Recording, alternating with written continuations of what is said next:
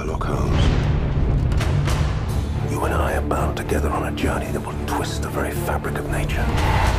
Allow me to enlighten you. Tomorrow, the world as you know it will end. Well, there isn't any time to waste then, is there?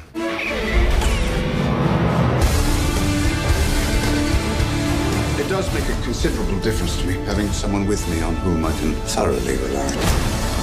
What's nice to see you, Watson? Lord Blackwood. The witness stated that he saw Lord Blackwood rise from the grave.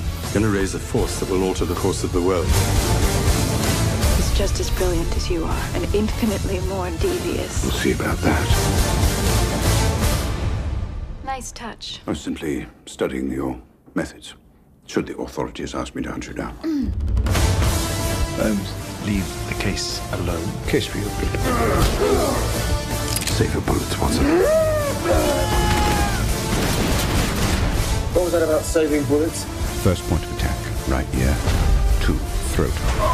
3, cracked ribs. In summary, neutralized. You've never complained about my methods before? I never complain. When do I complain about you practicing the violin at 3 in the morning?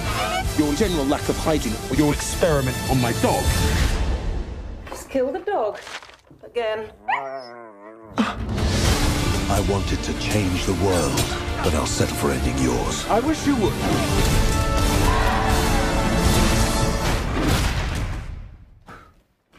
Get that out of my face. It's not in your face, it's in my hand. Get what's in your hand out of my face. They've been flirting like this for hours.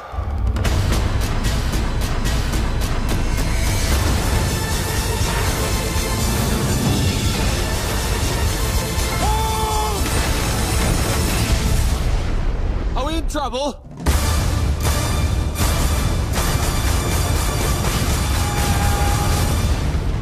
Watson, you have the grand gift of silence. Makes you quite invaluable as a companion.